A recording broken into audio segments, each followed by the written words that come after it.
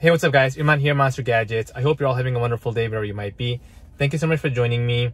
And in today's video, we're talking about suction mounts for the car.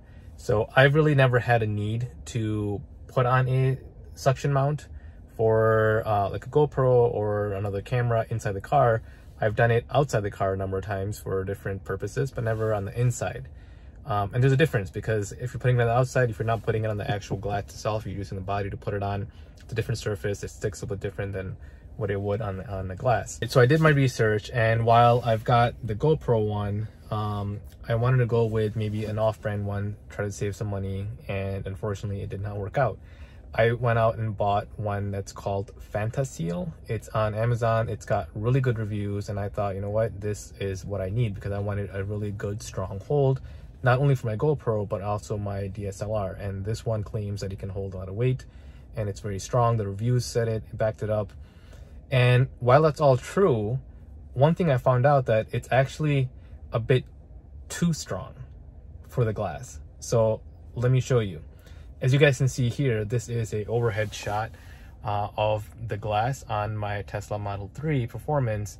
And as you guys can see, there is a bit of a dimple, if you will, or dent, or whatever you want to call it, in the glass. Now I had that mounted inside, but and this view is from the top of the glass, but you can clearly see that there is a dimple in the glass. Now this glass on the Tesla roof is extremely strong, obviously making it one of the safest cars ever tested.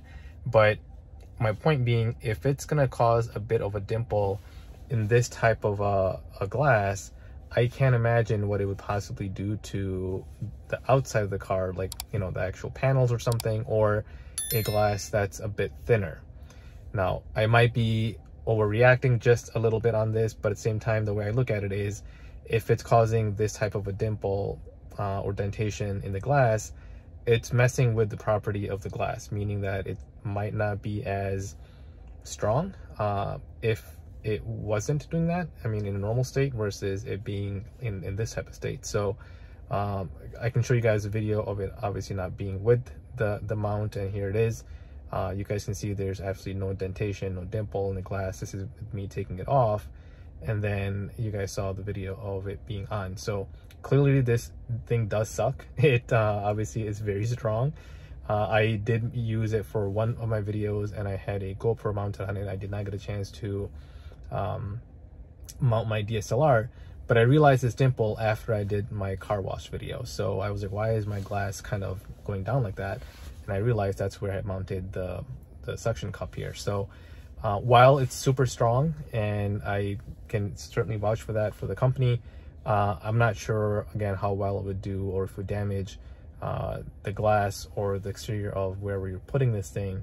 I just don't want to test it out for my car or anything like that. I just want to give you guys a heads up that this is what I noticed with this mount. So what I did was, of course, again, I have my GoPro one for the front here. I went out and bought a Joby suction cup and gorilla pod arm. And this is basically, you put this on and you turn this to lock it in place. And I'm not sure if you guys can see that in the video, but this is where I had the previous one mounted. So I have it mounted in the same place. And I did the same test with this mount, and of course there's no dimple on the glass itself. And while this thing is extremely strong, I have put the GoPro on here, and I did mount a DSLR in here as well, and this thing inside has held up really well.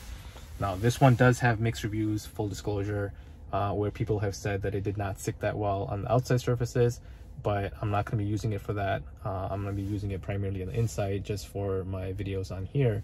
And what I do like about this is the gorilla pod arm, which obviously lowers the camera, gives it a better view for the front. And I've had other Joby products before, and I've never had an issue with it, all the gorilla pods and things like that. So this is a company that I do trust, and this product so far that I've used it a few different times has proven to be successful. So again, just a heads up on the Fantaseal one. If you do want that hard suction and you think it's not going to damage your glass or your surface, by all means, give that a shot. It is a very strong suction cup, and it works really well. Again, just too strong in my opinion. Otherwise, a great alternative is Joby one or of course the GoPro one. And GoPro one does come with an arm if you do want to use that one. I believe, I don't remember, I've had this for such a long time, but I believe these sell for about $50.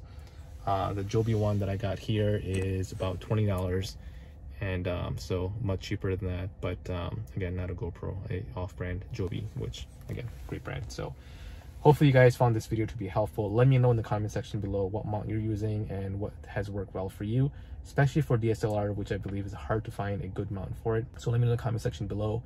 And if you enjoyed this video, make sure you give me a big thumbs up. Subscribe to my channel if you haven't already. And I will see you guys next time. Goodbye.